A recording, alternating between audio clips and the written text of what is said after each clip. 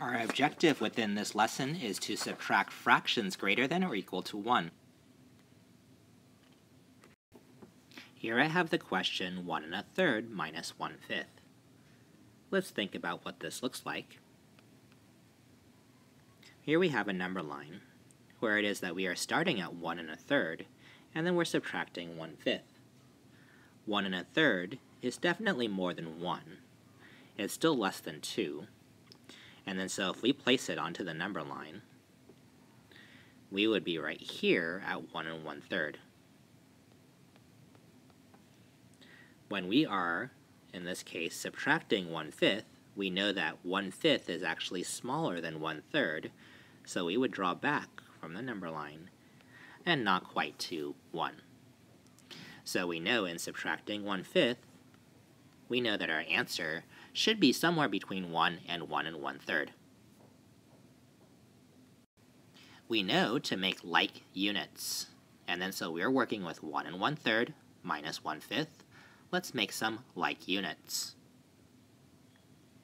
Keep our 1, and we can break that in part into 1 plus 1/3. And in this case, we are subtracting 1/5, and again, we're making like units. So we're going to multiply by 5 for the third to get 15ths. And then in this case, we're subtracting 1/5, and in this case, we'll multiply it by the other denominator of 3, so that we are talking about 15ths. So this is 1 plus 1/5, actually that's 5/15ths, minus 3/15ths.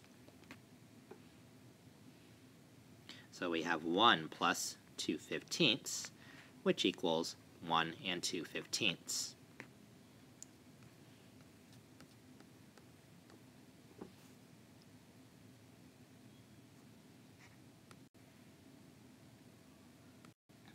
Here we have 3 1/2 minus 2 2/3. I'm going to show you two approaches and two ways we can go ahead and solve this problem here. First off, with method number 1, let's draw a number line showing what we're thinking here. We can break apart 3 1/2 into 3 along with its fractional part of 1/2. And in that case, we're still subtracting 2 and 1/2, 2 and 2/3 from it, which can be broken down into 2 along with 2/3. And remember, we're subtracting both of those there. 3 minus 2 already is 1. And remember, I still have 1/2 more than that because that's where it is that I was starting. But I'm still subtracting 2/3 from there. So, on our number line, we started at 3, and we're grouping whole numbers. We went back 2 because we subtracted 2 to get back to 1. And then after we went back to 1, we actually added a half. That's the plus a half, because we should have started at 3 1/2, not 3. And then we actually went back 2/3 from there. And then 2/3 is more than a half. So it goes back 2/3 past 1 there. And then so our answer should be smaller than 1. Here we have 1 plus a half minus 2/3, which we can rewrite as 1 minus 2/3 plus 1/2. 1 minus 2/3 is a third, and then so we have plus a half. If we rewrite these so they have a common denominator, that is 2/6 plus 3/6, which will equal 5/6. Now our alternate approach to this, let's start again with 3 1/2 minus 2 2/3. We will still rewrite it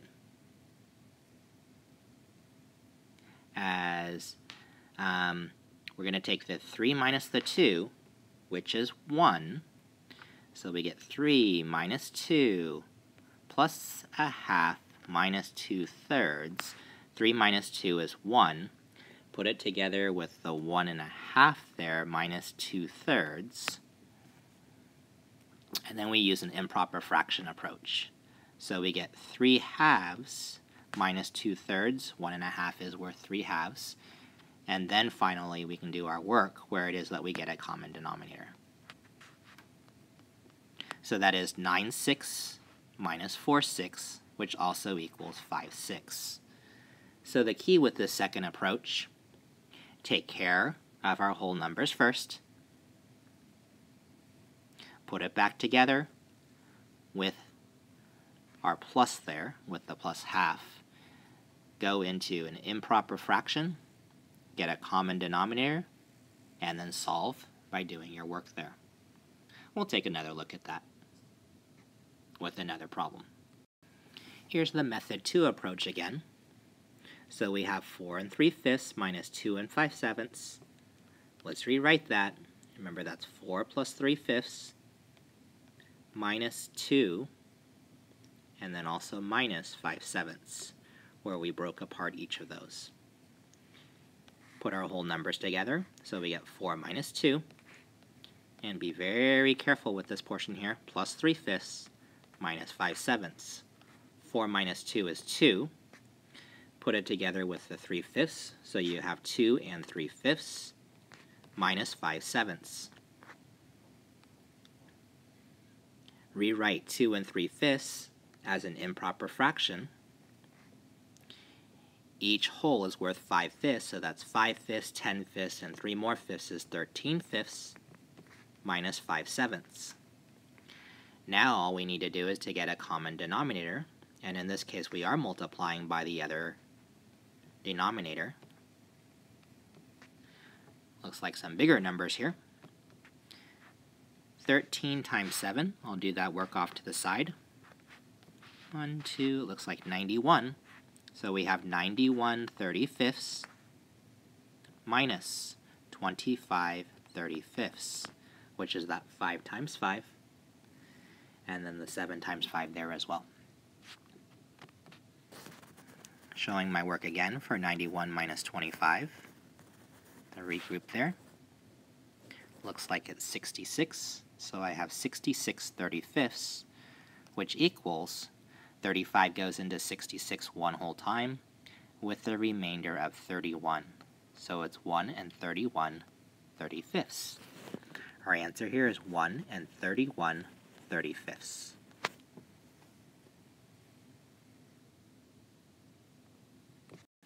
It is your turn to try. 7 1/4 minus 3 2/3. Break it down first. Remember, you're subtracting 3 and also subtracting 2/3. So we have 7. Put it together with the 1/4, then we're subtracting 3, and we're also subtracting the 2/3. Put the whole numbers together. You're going to be 1/4 more than that, and then subtracting the 2/3. Here's where your work might differ. 7 minus 3 is 4. And then we have the 4 plus the 1/4 minus the 2/3.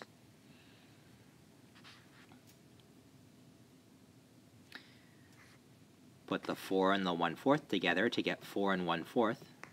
This is method 2, minus the 2/3. For method 1 from that step, you would have gone, so this is method 2 still, you would have gone 17/4 minus 2/3 to get a common denominator, and then to solve from there. For method 1, you would have taken 4 1/4 minus the 2/3. You would have gone, let's see, 4 minus the 2/3, and then add back in the 1/4. 4 minus the 2/3, counting down from 4, we have 3 2/3, and then 3 1/3, plus 1/4. And then that's basically 3 plus 1/3 plus 1/4, which we can solve. Times 3, times 3, times 4, times 4. We have 4/12 plus 3/12 plus the 3 still, which will be 3 and 7/12. So that 7 and 1/4 minus 3 and 2/3 equals 3 and 7/12. If we go back to the method 2 with the 17/4 minus 2/3, again we need like units, so we'll multiply by 4, multiply by 4, and multiply by 3, multiply by 3. 17 times 3 is 51, so we have 51/12 minus, looks like 8/12, yeah, 8/12, which is equal to 43/12. When we see 43/12, we should be thinking of 43 divided by 12. It does go in 3 whole times with that remainder of 7. That's why we do get, just as before, 3 and 7/12. Here's one last problem. Let's just take a look. We have 9 and 1/3. So we have 9, and then it's going to be even more than that at 9 and 1/3, and we're subtracting 2 and 2/5 from there. Now, we'll start from 9, though, because it's easier to think of starting from 9 rather than starting from 9 and 1/3. And then so it is 9 plus 1/3 minus 2 minus 2/5. Regrouping with the whole numbers, it's 9 minus 2. That's why we travel from our number line, where it is that we go from 9 all the way back to minus 2. 9 minus 2 is 7. That's why we're at 7. And then we are still going up 1/3 from there and down 2/5. So we're adding 1/3, but we're subtracting 2/5. And we know that 2/5 is actually bigger than 1/3. That way we're going to be less than 7. So here was the add of the 1/3, and there's the subtract of the 2/5. Subtracting the 7 minus the 2/5, this is method 1. That would be 6 and 3/5 plus 1/3. So we multiply by 3 there, multiply by 3 there, where we're getting like units. Multiply by 5, multiply by 5. We could break apart 6 with that 3/5, so we get 6 plus all of that there. So we have 6 and 9/15 plus 5/15, which will equal 6 and 14/15. Now, if we had changed that to an improper fraction from, let's see, this point right here, we would have 7 and 1/3. Made ourselves some more rooms.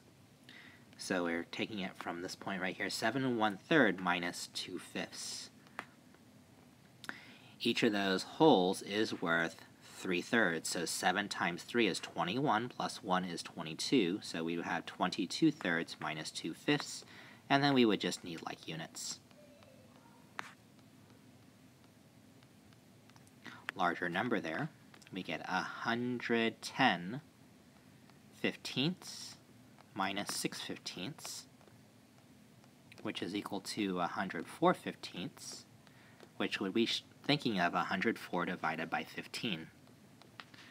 I know our answer should be 6 with that remainder of 14, so let's use the 6.